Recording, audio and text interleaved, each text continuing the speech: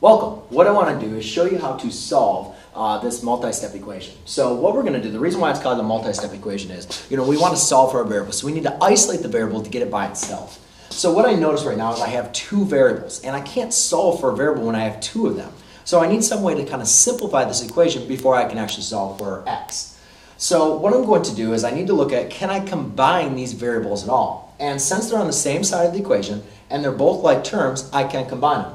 So I have negative 3x minus 6x. So therefore, I can simply just combine, since they're like terms, I can just simply combine the coefficients. So negative 3x minus 6x, if let's say you owe $3 and you borrow 6 more, you're now going to owe $9. So therefore, I can say negative 9 equals negative 9x.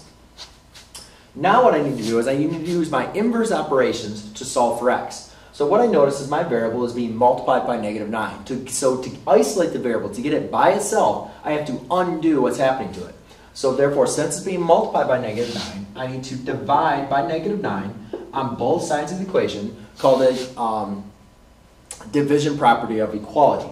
Now, negative 9 divided by 9 is going to divide into 1, and 1 times x is going to leave me with x. Negative 9 divided by 9 is going to leave me with 1. And then therefore, a lot of times we like to rewrite it so our variable is in front. So therefore, we can say x equals 1. And then we can always plug back our problem into the original equation to see if it's going to work. So negative 9 equals negative 3 times 1 minus 6 times 1. Well, negative 3 times 1 is going to equal negative 3. Negative 6 times 1 is a negative 6. Therefore, negative 9 equals negative 9. Since when plugging in my variable, or plugging in the value of x at 1, it makes the equation true, I can confirm that this is the correct solution. There you go. Thanks for watching.